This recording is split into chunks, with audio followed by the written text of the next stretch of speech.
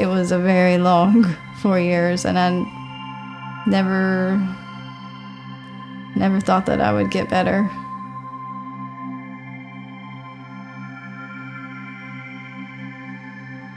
The doctors were telling me they didn't know how much longer I would be around, and I could genuinely feel that in my own body.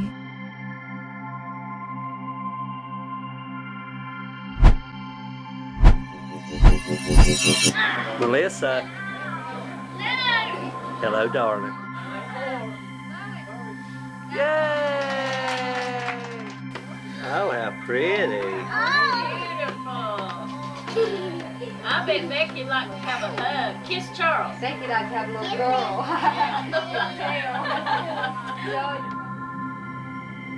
If it wasn't for meditation, I may not be alive.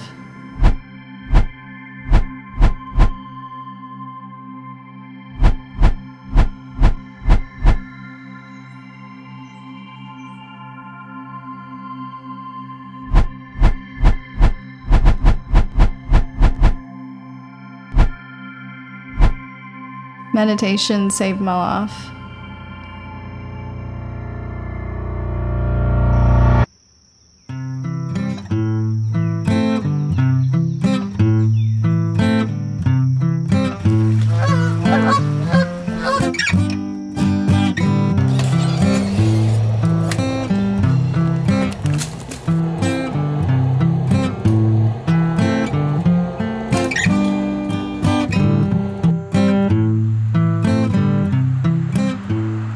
I'm on my way to Hickory, North Carolina to meet with a girl named Melissa that reached out to me a couple of weeks ago on my YouTube channel. She said that meditation changed her life, it transformed her life, and even saved her life. And so she started telling her story to me, and I was just absolutely blown away by it. And I didn't even hear the whole thing. I said, stop right there. We got to get this on videotape. And we both agreed that that's why she was kind of reaching out. She kind of needed some help to be able to tell her story.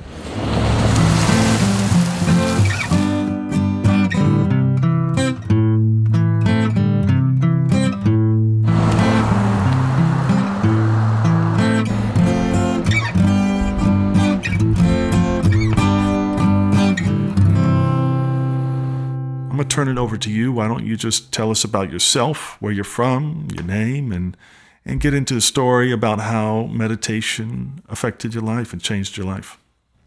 Okay.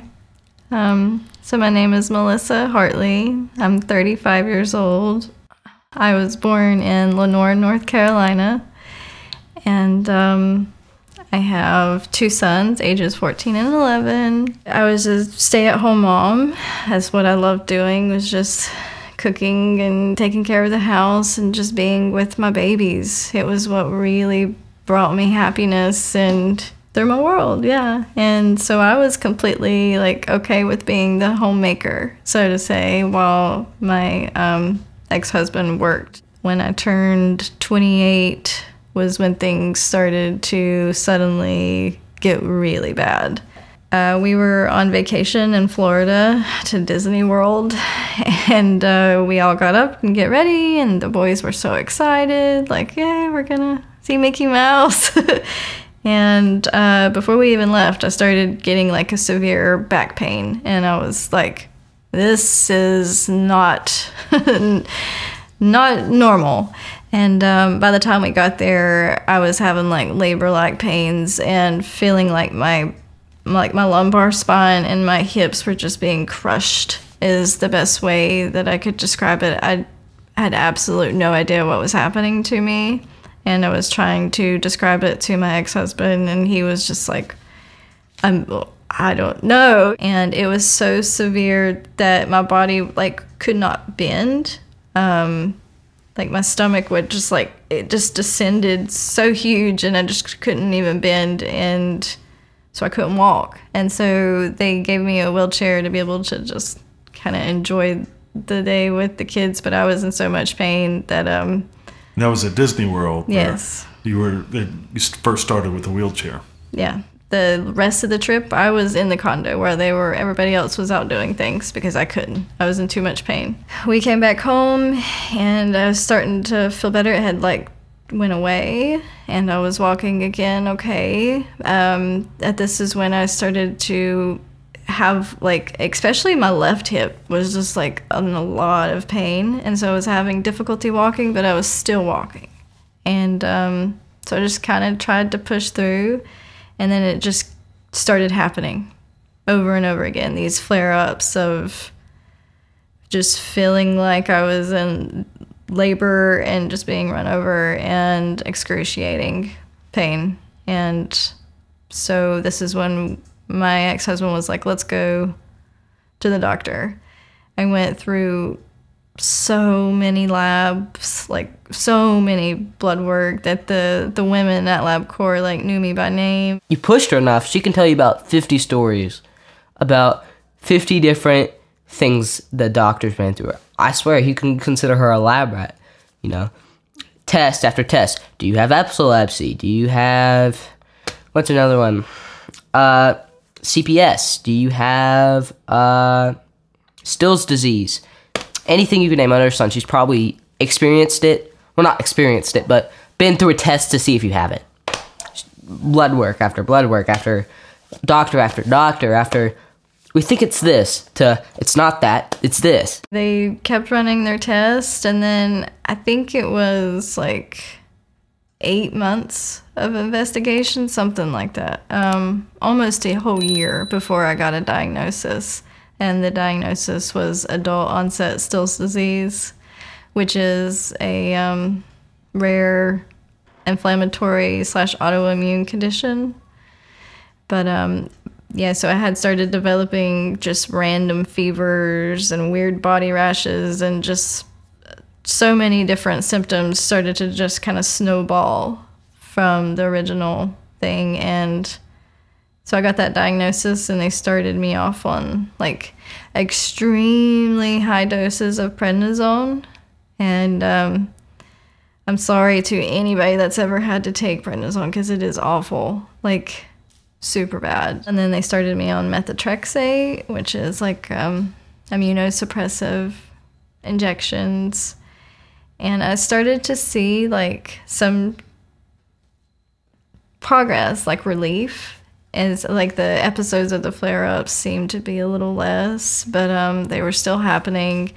And then I started to develop a lot of heart issues. My heart rate was just incredibly high, constantly, especially when I would go to stand up, if I could stand up, and went through several different heart monitors and nuclear stress tests because I couldn't run from hardly being able to walk. So I got the diagnosis of postural orthostatic tachycardia syndrome. Now, didn't you tell me over the phone, you said that your heart rate stayed around 190 beats per minute?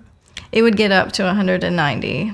And just sitting there on a couch or something? Yes. Wow. Yeah, there was several times where it would just kind of get to 190 and stay. And that's when they started me on like a heart medication to keep it under control. But even being on that, I would still end up in the emergency room because we couldn't get it under control. What was your kind of daily conditions? Were you just kind of confined to your bed? Were you in a wheelchair? Were you able to drive around? Or what was your daily life kind of like at this point in your journey? I stopped driving. I didn't drive for years through this. So my day was basically just at home, either bedridden or we had the room set up to where I could like get myself out of the bed into the wheelchair, like if my ex-husband was at work, and I would get into the wheelchair and I would just kind of wheel and go to the living room. And that would be my like, oh, I made it to the living room. Just making it to the living room was like a huge, huge deal. Okay, so I made it back in bed. My pain is so intense. I was just wanting to record this to try to spread more awareness of how disabling this illness can be. My husband hadn't left yet before it was time for me to go to the living room with the boys, and so he offered to carry me, but I insisted on using my walker because he has to carry me a lot.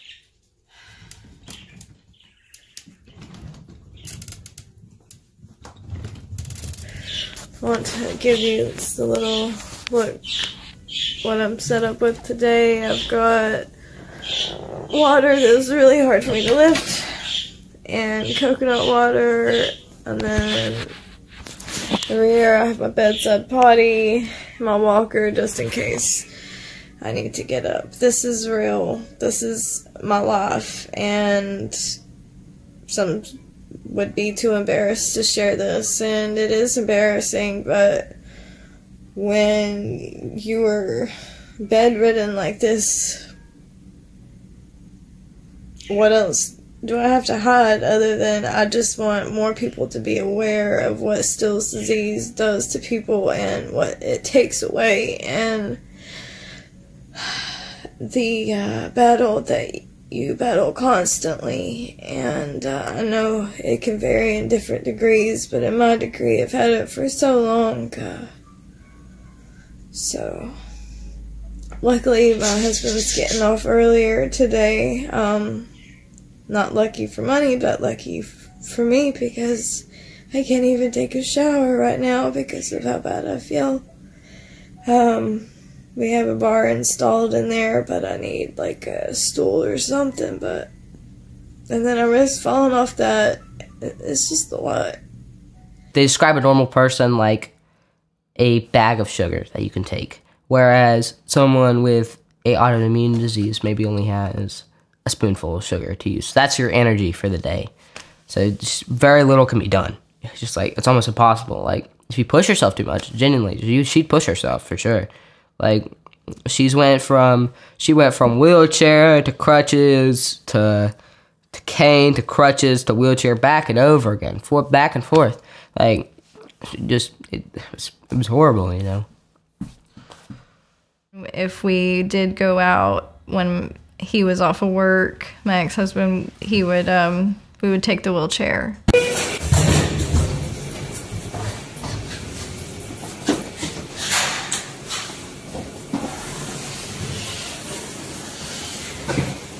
We have our breakfast now, and next we are going to Leslie's house since she lives so close, so I can see my best friend. Yay! Thank you, you too. They were good tips. Alright, we're back home now. We had a lot of fun hanging out with Leslie, my best friend, and her boyfriend Mike, and now I'm back in bed on the heating pad, feeling very, very exhausted, and pain's a little high, but not too terrible. So yeah, just wanted to end the vlog here, and I'll see you guys soon. By this point, I had the diagnosis of adult onset Still's disease, the postural orthostatic tachycardia syndrome, and then I got diagnosed with dysautonomia, and that's where they had said they thought the heart rate was coming from, and because then I started to experience like severe stomach pain to the point of when I would take one bite of food, I would be in so much pain that I couldn't eat anymore, or I would throw it up. Like, I just couldn't. It created way too much pain. So that's when I was diagnosed with gastroparesis. Is that meaning that you can't digest food? Is that kind of... Yes. So gastroparesis is literally your stomach just stops digesting. And so food will just go in and just sit. And to the point where it'll create a lot of pain until it finally moves along, or you throw it up. So it's just really awful. And they said that that was another form of dysautonomia. Before long, I started to experience like severe burning of my hands and feet. If you ever reach into an oven and you just can immediately feel that on your skin, it was like that, but worse. It was really, really awful. And we noticed that it started, I had like a threshold of like, I had to be at 62 degrees. Anything higher than 62 degrees would trigger it. You mean like 62 degrees inside of your house, like Yes. on the thermostat?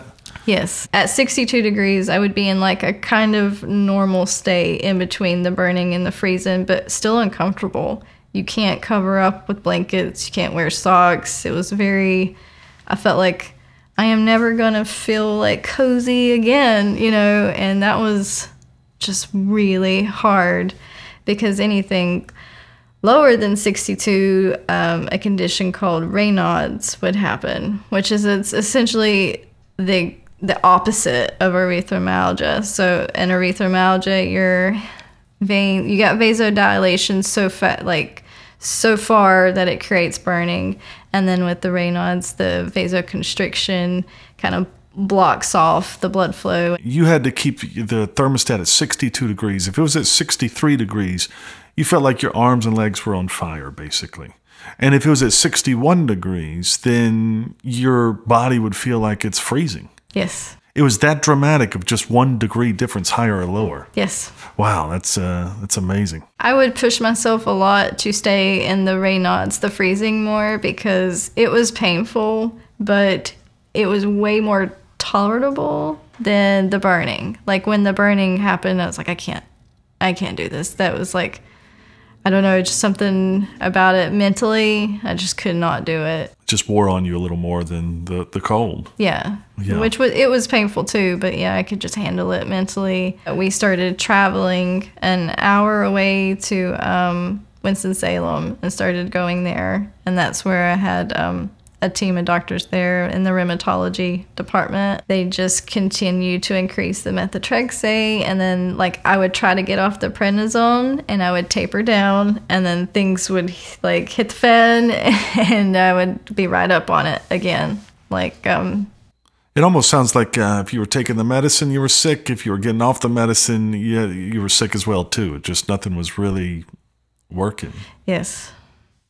Hey guys, I know it's been over a week since I vlogged, but I did manage to avoid the flu. However, I don't think they raised my steroids high enough, so I'm back into a flare.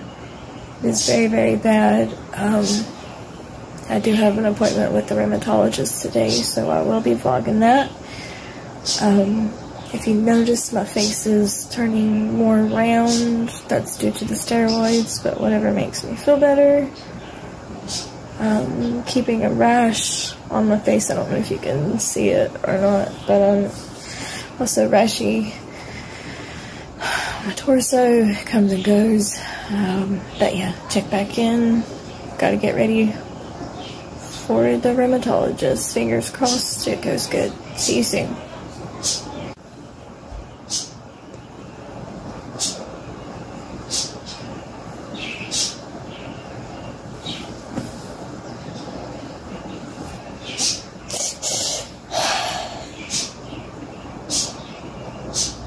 I decided to stop filming before I broke down, but why I did. This is my reality, and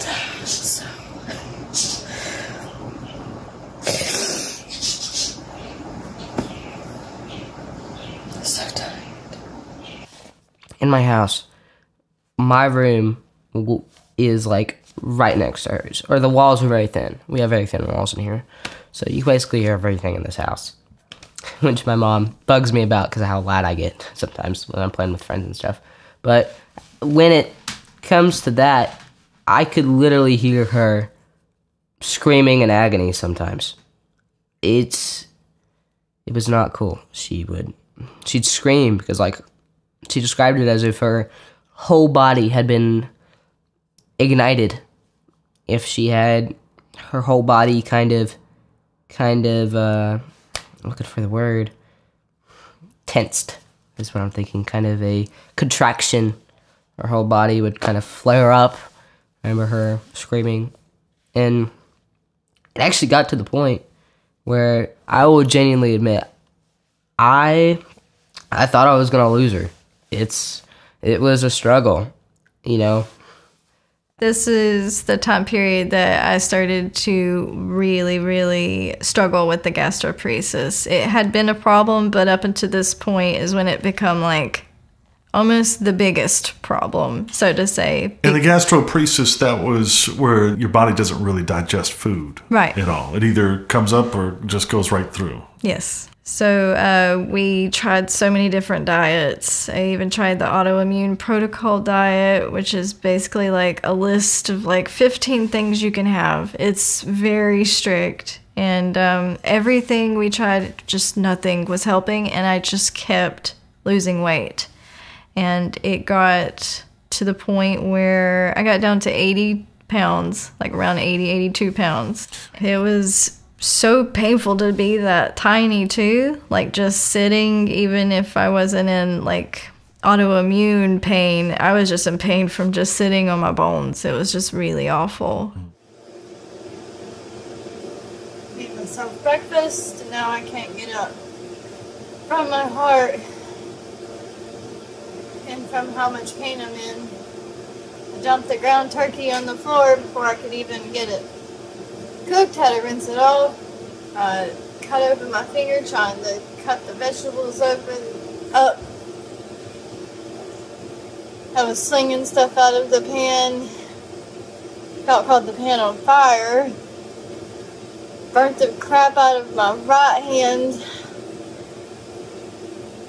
and I can't even get back to my room or at the table to sit and eat because of how bad my heart's pounding and how bad that hurts. You can get my point where you can kind of genuinely see the fear I had I'd lose my mom. Melissa was really good at making me think that she was improving. Always just trying to make me think that she was improving. I think to take the worry off of me. She opened up to me in a text really early and said, you know, Mom, this is hard to talk about, but I don't think I'm gonna make it. I had to have an emergency endoscopy, and which is where they take a camera down your esophagus and look into your stomach. And to see, they were just trying to figure out something other answer of why I was going through so much pain with eating and having trouble to digest food. I remember going and looking at my doctor, and I was just like so disoriented of 1 minute I would be like in the procedure room where they did the procedure, and the next thing you know I'd be like, the doctors would be in my face and they were saying things like, stay with us. Like I just couldn't hardly even focus. It was like I was losing sense of reality of my body was just almost done. I just had so many different emotions of this isn't fair.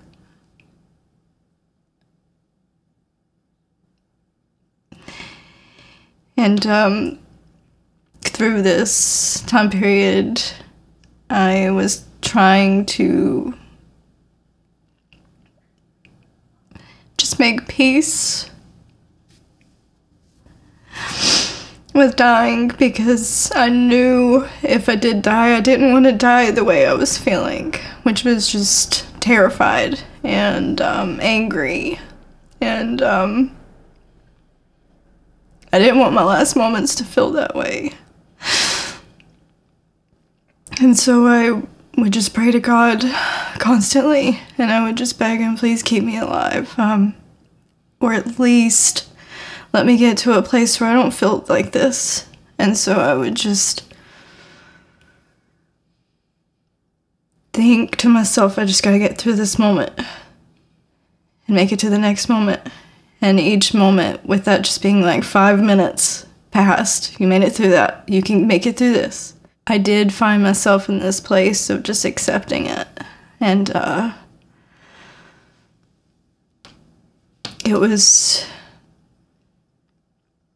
it's just really hard to put into words, accepting that it was probably the last time you're going to see your baby's faces. And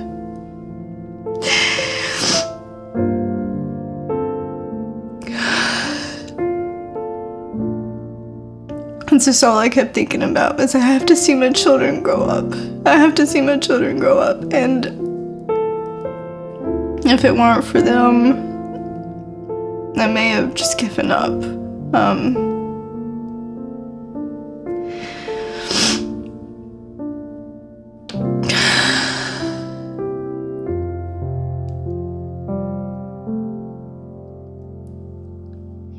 All large bags should now be stowed in an overhead bin. Laptops, food and beverages, and smaller items may be stored. That's when we were like, we need to go somewhere else and see if we can get more answers of what can we do. And that's when we went up to the Mayo Clinic.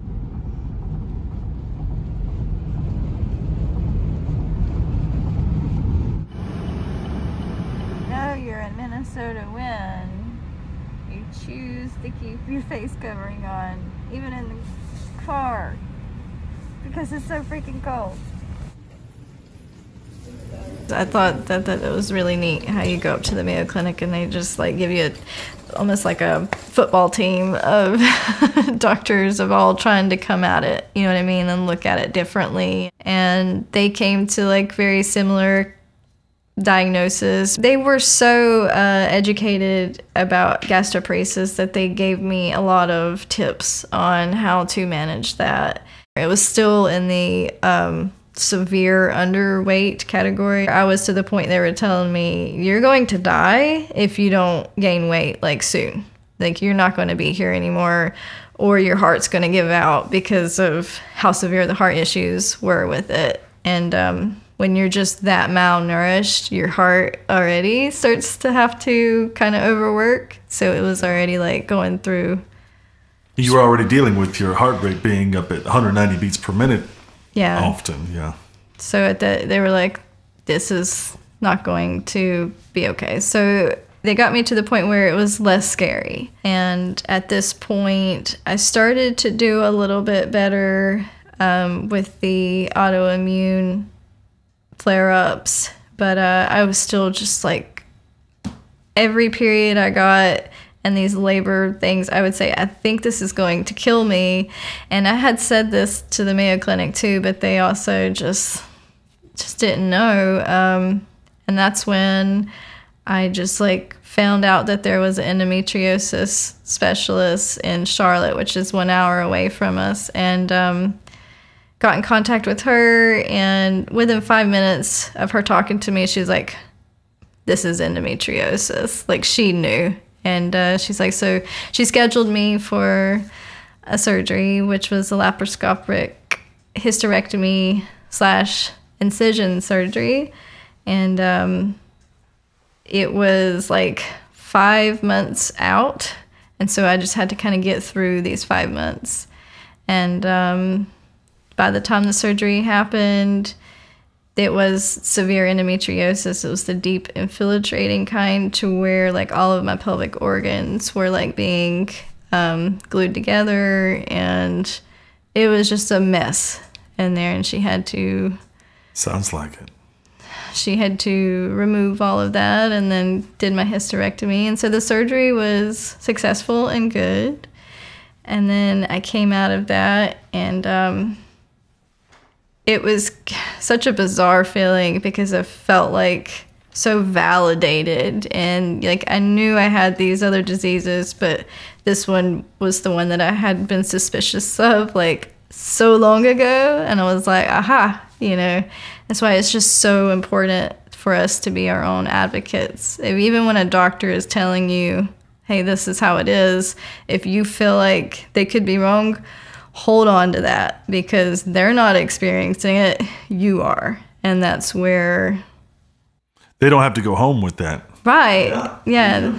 That's just their 9 to 5, like thinking, and this is your life. I was still struggling with the dysautonomia just as bad as first had, when it first had its onset. And I just felt like at this point I had to still advocate for myself, where the doctors were saying, well, it's just gonna be this way. So when you got that hysterectomy and got rid of that and the endometriosis, you still, things got better, but you still had all these other issues. Like what were the issues that you still left over? You still said you still had the chilblains, the chill and the fire in the arms? Oh, yes. So I would get chilblains across my toes, which that is like essentially like frostbite, and that's from the rapid heating and cooling. Like if a normal person, so to say, goes outside in like really freezing degree weather and they come in and they take their socks off and they put their feet near a fire, and to warm up rapidly, you can get like these things. But in my situation, it was because of the erythralgia and Raynaud's. So I had those sores all over my toes. And I was still dealing with all of that. I was building strength and walking more on my own, but I was still struggling because of the heart rate. Like, it didn't matter how good my body felt. My heart rate was like, oh no, you're not doing that. And so in between that and the burning, because anytime I would like move too fast, even if the house was still at 62 degrees, if my body temperature started to get up on its own, I was in hell again. So I was miserable, and I just kept researching because I just felt like there's got to be something else, like at least some other treatment, something to get this under control to where I'm not in such a severe limitation. Well, sounds like you probably felt like getting rid of your hysterectomy, that you kind of had a win, a success where you were going in the right direction. You're like, but let's see if we could do this again. You had to get excited a little bit, I'm sure. Yeah, exactly, because I had argued that for years I thought that's what that was, and then turns out I was right. And so I just had this, I'm not going to give up, because they're just wanting me to just take these medicines and just live this very limited life. And so I kept researching. It was like obsessive. That's all I thought about. Was I identified so much with my illnesses, and just could never find anything new. And my mom, I would talk to her, bless her heart, like constantly, like, look at this article, look at this. And then she, really wanted to be able to see me not suffer so much. And so one day she was like, so there's this guy on the show called Rewired. His name's Dr. Joe Dispenza. Dr. Joe Dispenza is a chiropractor, neuroscientist, best-selling author, and leader in the space of meditation, who is known for his work in the fields of neuroscience, brain function, and the mind-body connection. He gained popularity through his books, workshops, and lectures that focus on helping people discover meditation and uses science to prove the effects meditation can have on the mind and body. And he's claiming that people are healing from cancer and all kinds of conditions. Maybe you should give the show a go, like try it. And that's when I found out that it was meditation, in which they did. And I was like, are you kidding? Like, you think me just sitting down and closing my eyes is going to heal me? And she was like, well, what else do you got? Like, what else are you doing? That's a good point. I know, right? I was like, you make a really good point. Like, well, I am just sitting here awful lot. What's the difference between just closing my eyes? So, so you didn't grow up with meditation, or you've heard of it, your mom heard of it, but y'all weren't really experienced with it at all. No. Yeah. Yeah, no, very different. After a few weeks of her kind of nagging me of like, you got to watch this show, I was like, okay, fine. And so I started watching it, and it was like just a matter of minutes. And then he started talking about our autonomic nervous systems and how they get out of coherence from our heart and brain. And I was like, oh my God. And him talking about traumatic things that happen to people, and just, just life events that we hold on to and staying in the past, and like identifying with illnesses. And I was like, oh my God, this is this is something. It sounds like you probably thought that show was written just for you. It's what it felt like. It did. It was another one of those moments where I felt like God was like, hey, look, pay attention. And I'm like, oh, you got my attention. At the end of the episode, he was like, well, my name's Dr. Joe Dispenza, and I hope that you join me on my next episode. And I'm like, well, of course. Like, I just like, why would you even say, like, there's a possibility I won't? And so I binged watched that show like in 2 days, because it's like 13 episodes, and it is a lot of information. So it was a lot to kind of take in that fast. But then I ordered his book, Becoming Supernatural. I loved that book so much. I connected with it immediately. This is when I was like, I think I'm going to get serious about this. And that's when I started to meditate. In Dr. Joe Dispenza's book, Becoming Supernatural, he has a section called Tuning Into New Potentials. And in that, he tells you how to write down like what you want to happen. And so on one side of the paper you put your intention, and then on the other side you do elevated emotions of what it would feel like if the intention were to have already happened. And then you go into the meditation and you think about the letter. So the doctors had diagnosed me with autoimmune diseases and dysautonomia and had put a lot of labels on me, which I was really identifying with. And the symptoms were completely controlling my life in every aspect. And in this list is where you list your intentions of what you do want. And so I looked at it as if I was removing those labels the doctors had put on me and said, I'm done with that, and now this is what I want. And so I set those intentions firmly and believed in it so much. When I found out how long his meditations were, I was like, what? People actually sit there for an hour? I was just like, I can't believe that. And so I was like, 20 minutes seems a little bit better to start off with. And I felt like that was a long time. Like, after doing my first one, I was like, I meditated for 20 minutes. Like, go me. I felt like that's a huge accomplishment to just sit there. And at this stage, it was very just learning how to just sit and be still. Honestly, like those first experiences of connecting to the meditation on such a simple level started to change me completely already, because I had always felt my entire life just very anxious, like I had said, and this was like the first time in my entire life I felt like I could just be, and I just felt safe and just okay. And so that was what it started off like, just feeling peace. Learning how to just quieten down the mind and just be okay. And I was like, well, I love that. And it probably felt good to feel something different.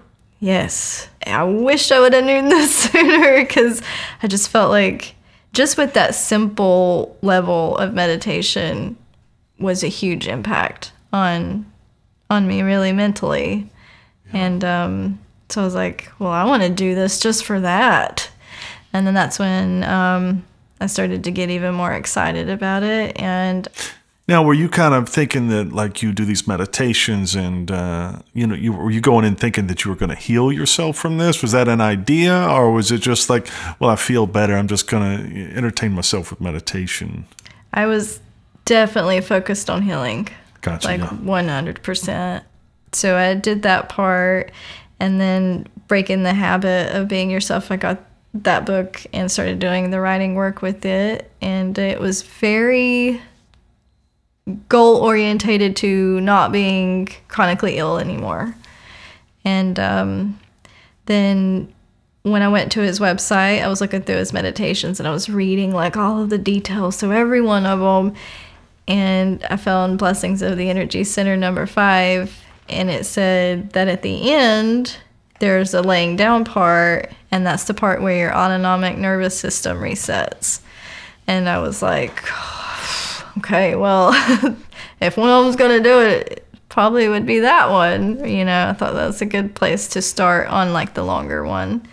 And so I started doing that. I would basically just wake up, sit up, put on a blindfold and, well, like mask, and then headphones and go for it. This is when I started to have really profound and crazy, like, just, I had no idea that meditation could be like this, experiences. What kind of changes did you see in Melissa the more she meditated? Well, she started to get stronger, and she started to get better, and she started to get her, I believe one of the first things was the erythromyalgia, to get that under control. And that's a really big deal, trying to get that calm down. I could move around the house more without my hands and feet start burning. So I thought, well, maybe if I just like adjust the temperature a degree and see what happens. And so I worked it to 63 and I was okay. I thought, okay. And so I bumped it to 64, you know.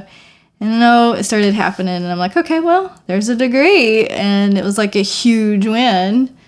And throughout that summer, I just slowly started to increase the temperature, because when I would like take a shower, I would notice I would be able to get it a little warmer, because I could only do showers that were like lukewarm, to kind of keep my body in that in-between state of not burning and not freezing. And so I started to be able to adjust it a little bit more and more. I went from having to keep the thermostat on 62 degrees in the house to slowly increasing it degree by degree, to where I got to the point that the house was 72 degrees. And this is when my sons were like, okay, can you not make it any warmer? And I just found it really funny that they were complaining now and I was the one okay. And I realized, okay, well, I'll stop there. And the past 4 years, I had to live in my house at 62 degrees. And this was the first time that I was able to increase the temperature without seeing a physical reaction of pain. And I, no question, knew it was the meditation, and just became so thankful. There was a real drastic change. It was very, I mean, to be fair, the drastic change could be combated and thrown around, but yet there was still a steady increase in her mood and how she felt. Like it's not like she changed overnight, but the changes, even the small changes could be seen as drastic from the state she'd been in for, what, 3+ years? I would get out of a meditation and just feel like so good and like, oh God, just like, I don't know how I could be sick anymore, you know? And there was just this one in particular meditation that at some point my whole body started moving and shaking, and I was like crying and laughing, and you know, from like, if anybody had just walked in the room, they'd have been like, what the heck is going on? But you know, I wasn't even in my body anymore in that experience. I was like in a very heavily meditative state. So I started to notice that my heart rate wasn't climbing as high. It was, you know, typically before meditation, it would get to be going like 160 beats per minute. It was going like an average of what it should be, around like 90 beats per minute. The more I meditated, I started to realize that I was having more of a threshold of I could get up and do things more without it getting so high. And I knew it wasn't the medicine I was on, because the medicine never really helped that much anyway. It had to be the meditation. So I went to my cardiologist and explained to him what I had been doing, and he at first was just in shock, and he was hesitant to work me off of the medication, but I told him, like, I am seeing more progress and being able to keep my heart stabilized this way than I had ever seen with the medication. So what was the point to continue? And he was, nervous because I had been hospitalized many times, where they had to give me lots of medications and fluids and things to get my heart to stabilize to an okay level. It never really ever stabilized, but to where it wasn't as big of a threat that I would die, basically. So we started to taper off the medication and was having no issues. I would go back and talk to the cardiologist, and he would stand me up, and he would be monitoring my heart rate and to see, is it really being stabilized? Because after years of it not being, he was just very nervous to believe that with no medication that I was able to keep my heart stabilized. So after a few months, we slowly just worked off the medication, and this was a huge, huge win for me and for my family. It's just incredible. So what you're telling me is that you had all these diseases, autoimmune diseases. You had these sores on your body. You had these freezing temperatures in your body, sensations and burning sensations. You couldn't walk. You were in a wheelchair. Your heart rate was 190 beats per minute every so often. And it wasn't any medication you took. You just started meditating. And all those symptoms and all the medication are done. Yeah. She feels like a completely different person. She giggles all the time. She's happy. It's kind of, if you compare a picture of her now and a picture of her then, it's like looking at two different people. How long of a process from when you started meditating till you noticed, wow, this is all gone? How long of a process was it from when you started meditating to where you didn't see any more symptoms and realized I'm free? I'd say around 6 months, somewhere around there, 6 to 7. I'm gonna be honest. I'm typically seen as one of the more wise people for my age, quote unquote. But I really get a lot of it from her. She's very helpful. She's been through it all. She has what I would describe as a main character backstory, and I genuinely believe she has a purpose on this earth. I mean, she may not have been gifted with super strength or super speed or anything, but she's a real superhero. Her strength is getting back up. She's been through a lot, like in every stage of her life. She's always just had trouble, and it just never seems to go her way. But she's here, and she can still manage to giggle every minute. It's not hard to make her laugh. Just kind of impressive to see what she's been through. Yeah. So you're off every medication. You don't have one symptom, and you look great. You don't have any sores on your body. You walked in here. How long has it been since you've been symptom free from all of your issues? So we're in October now. I'd say 1 year. 1 year. Yes. It's got to feel good. Yes. I'm sure your life's got to look totally different now, I'm sure. Yes, absolutely. It's hard to put into words how thankful I am. I'm gonna be honest, it just didn't really hit me till like later, like in the process. I genuinely, it felt like, she had just been in that bed, and for a while it just hadn't registered to me that slowly but surely I was getting my mom back. And there was just a moment where it's like I was talking to her, it was like, I haven't really felt like I have had a mom recently, and she just kind of hugged me, you know. And it's been a while since I could say that I have a mom. Funny enough, I wouldn't change one single step through my journey from the beginning till now. Like, not one thing. Even as hard as it was. Yes. Yeah. Because I wouldn't be who I am now. And the person that I am now, I'm just genuinely happy. And I feel like very authentic to myself. Whereas in the past, I was always running and just terrified and just constantly living in a state of fear.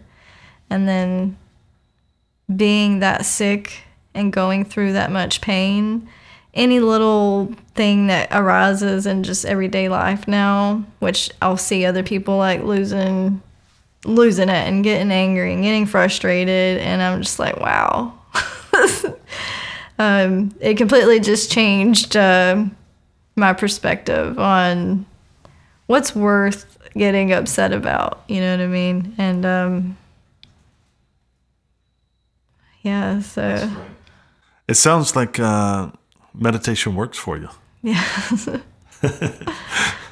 Yeah, that's exciting. That's an incredible story. And I still meditate daily. Yeah, absolutely. Yeah. Of course. I don't see how you couldn't. Yeah.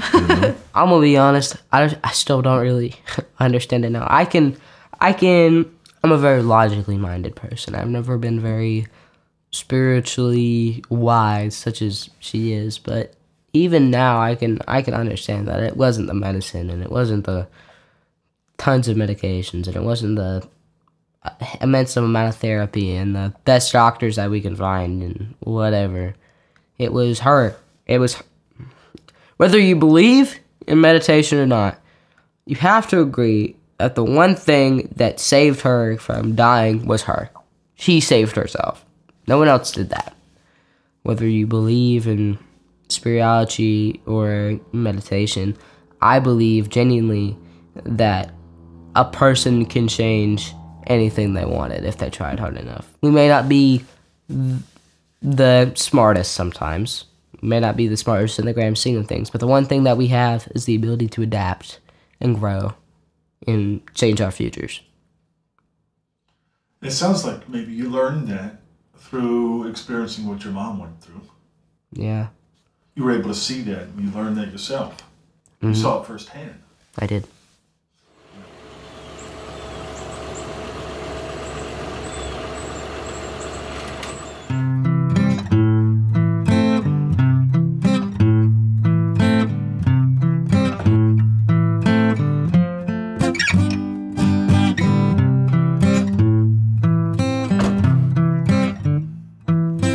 Life doesn't really come easy for some people. In others, it just seems to always work out. Some people will overcome their struggles, and some people wreck their lives because of the things that have happened to them in their past. It's true, life isn't fair, but yeah, that's how you face it that matters.